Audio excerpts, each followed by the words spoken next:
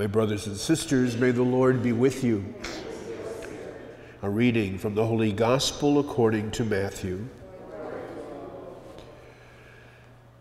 The 11 disciples went to Galilee, to the mountain to which Jesus had ordered them. When they saw him, they worshipped, but they doubted. Then Jesus approached and said to them, "All power in heaven and on earth has been given to me. Go therefore and make disciples of all nations, baptizing them in the name of the Father and of the Son and of the Holy Spirit, teaching them to observe all that I have commanded you. And behold, I am with you always until the end of the age." The Gospel of the Lord.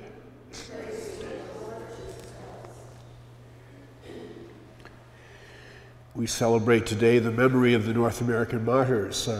They were French oblates and Jesuits who came to the New World in the mid-1600s to preach the message of the gospel to the Huron and Iroquois Indians. And regretfully, at the hands of the Iroquois, they all were brutally martyred.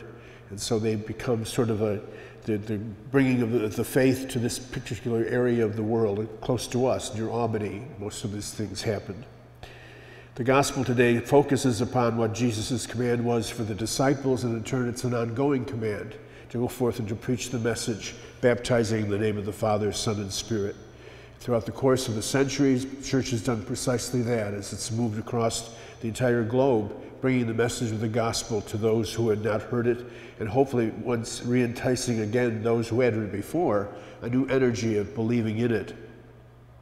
Both John Paul II and Pope Francis have been calling for a new evangelization, an awareness of the missionary activity that was once part and parcel of the Church's life has to continue, and in some ways is even more necessary today.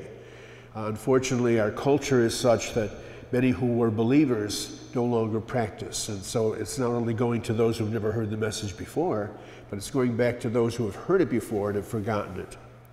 We are called by our enthusiasm, by our energy, by our commitment to faith, and by God's grace to try to do essentially the same. And the martyrdom that perhaps continues is the fact not necessarily of being brutally physically martyred, but the persecution that can happen as one tries to stay true to the message, despite the fact that the world around us doesn't want to hear it or ends up considering it to be second-rate beliefs. Today, then, let's remember all those who gave their lives literally for the sake of the faith, and those who continue to give their lives emotionally and psychologically and spiritually so that the faith can continue to prosper.